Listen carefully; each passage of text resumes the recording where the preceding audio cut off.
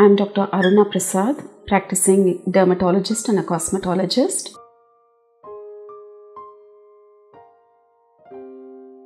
Keloids and hypertrophic scars, which we call it, are formed because of any cut or any injury to the skin. It could be just a simple inflammation.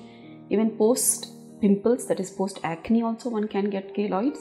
So there's a disruption in the skin surface, and in the process of healing, the skin from either side comes and joins to form a normal skin. But in people with a tendency to form keloids or hypertrophic scars, the skin from either sides which comes is going to be exacerbated, meaning excess skin production.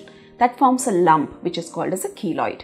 Now keloid better not to be excised surgically, because in that surgical excision, when you make a cut, again it's going to form a keloid.